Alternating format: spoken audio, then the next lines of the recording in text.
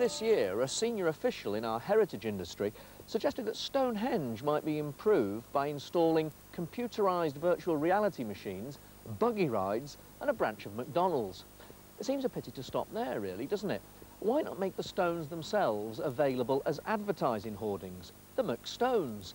And then every summer solstice, inside the traditional exclusion zone, they could offer corporate hospitality at a sponsored sacred ceremony to be conducted by those ancient keepers of the wisdom, henceforth to be known as the McDruids.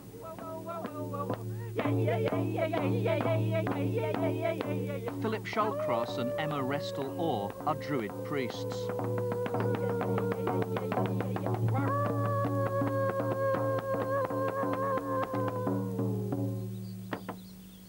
Philip and Emma had kindly laid on a day of activities to give me an insight into what Druidry is about and to show us what Druids actually get up to. They took me first to the Wayland Smithy, an ancient burial chamber on the Ridgeway. Druidry teaches us to honour our ancestors, the land, the goddess and our own spirit. We were to begin by bringing an offering for our ancestors. It was suggested I might like to close my eyes and select whatever caught my attention when I opened them again. It was the 26th of June, a date of no importance, I suppose, unless you happen to be interested in football, which I was determined not to be. I wanted my spiritual side to prevail. He was an awfully long time. Doesn't he realise there's a queue? Now, I'm not going to come over all reverent and churchy, but I have brought an offering. Seems an appropriate place to do as we all should and honour our ancestors. So one of the first things I saw when I opened my eyes was some elder. It's a sort of a, I suppose it's a pun really, isn't it? Elder, ancestor. Anyway, I've got lots of elder in my garden at home, and serious gardeners always say, well, it's just elder, you shouldn't bother with it, but it makes a lovely drink. So I'll honour the elders with some elder.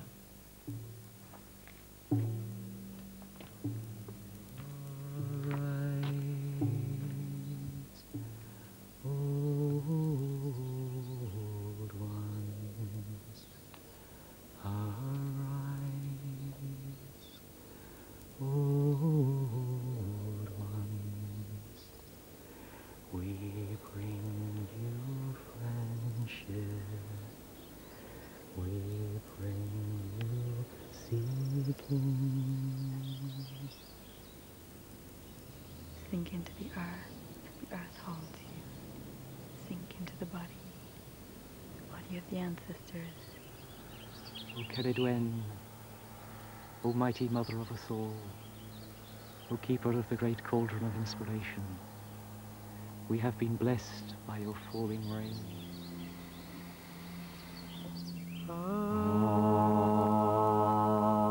I began to drift off into a very pleasant place. I felt a heightened awareness of the earth and the air, a respect for the cycle of life and death, and a true sense of belonging. So it came as a shock to find myself suddenly wondering whether Gaza would be playing. We come to the place of the ancestors. Those who have walked it before may instruct us and guide us and lead us along the path.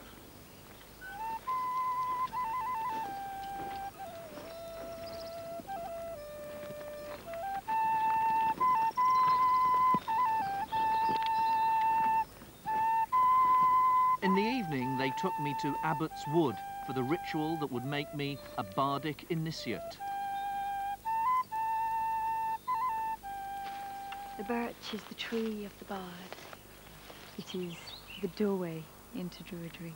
We must always go through the bard, first of all, because it's through the bard that we access the child that sings within us. We will leave you while we prepare the grove. We'll come and get you. And shout to you, so stay within shouting distance. Oh, I will, don't you worry. Do they still have those man traps in this part of the wood? They don't, but I hear they have wolves. It's a tough one, this. I really am genuinely going to try and get myself into a state of spiritual awareness for what's about to happen. But I'm the only person in England at the moment who isn't watching the England-Germany semi-final in Euro '96. Myself and the three guys on the crew here with me and 5 druids. Other than that, the whole nation is watching that. So the materialistic 20th century football yob part of me is there. But now I'm going to try and be somewhere else.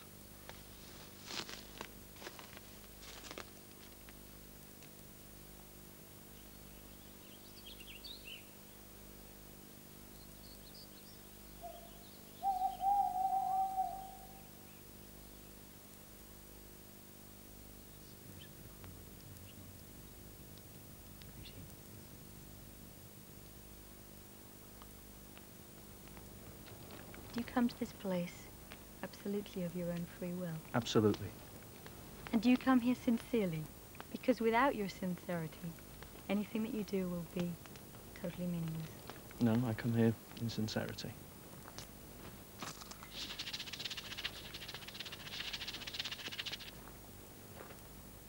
Crouch down. No, no, no, no. More. Earth. Feel earth. Down. Down. Not on your hands and knees like a donkey. Feel the earth. Bounty of land be thine. Bounty of the boundless heavens be thine. Let us call within our hearts and souls to the old gods, to our ancestors of blood and spirit, and invoke the Awen.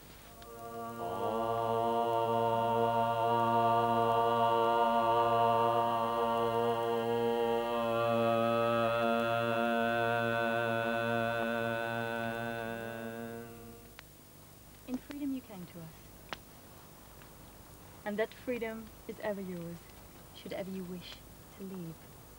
I never did get to see the match, but someone at the hotel told me that England won thanks to a Gareth Southgate penalty, so that's all right then. The Druids were lovely people, and why they don't put them in charge of Stonehenge is one of life's mysteries. But perhaps we need mysteries. Greetings, brother. Well met.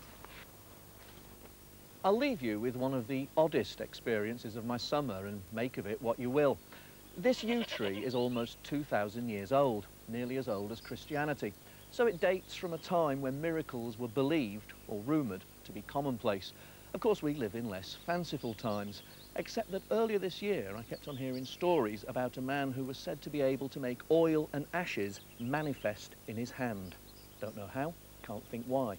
So we got in touch and asked him if he could do it with a camera present, and he said, perhaps.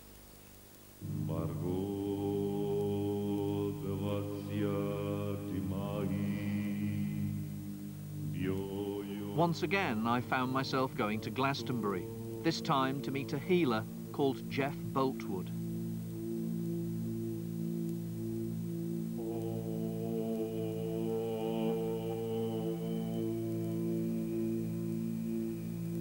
We met and talked without the camera present, and he explained what he hoped might happen.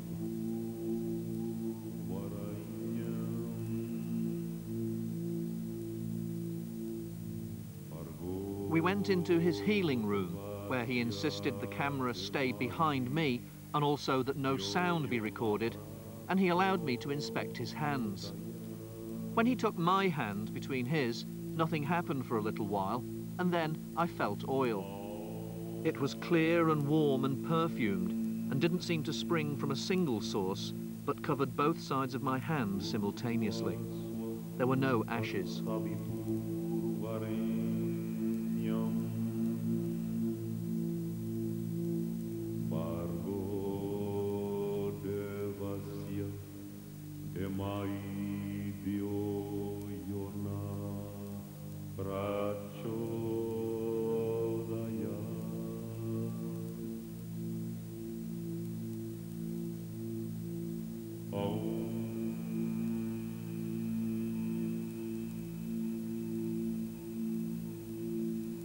It's either a miracle or a trick, I suppose, as far as a viewer is concerned.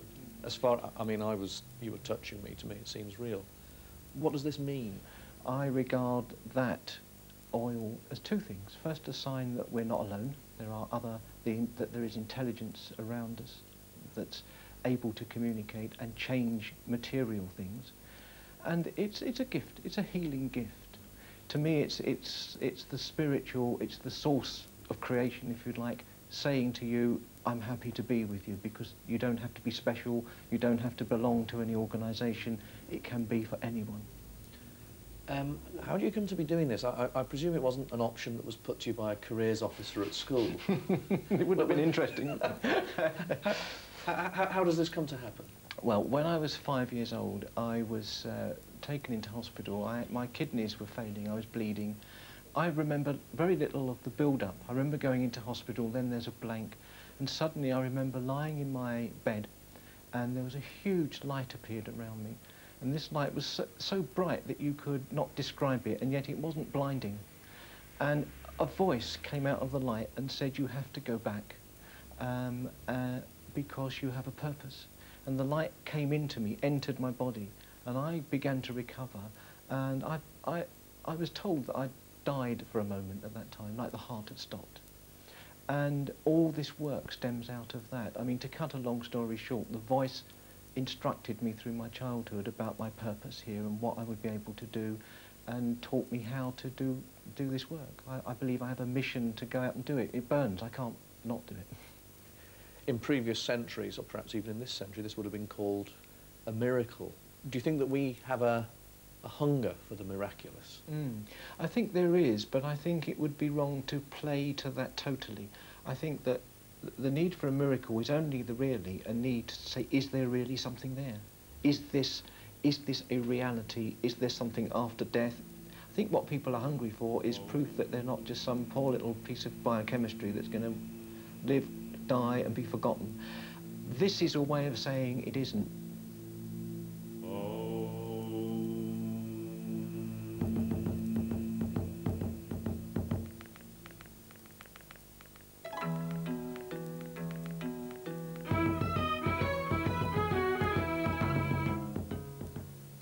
Contact details for the religions and beliefs featured in this programme and the last series of Desperately Seeking Something can be found on a special Channel 4 poster priced £2. To order, just call 0897 188 177 and the £2 will be charged to your phone bill.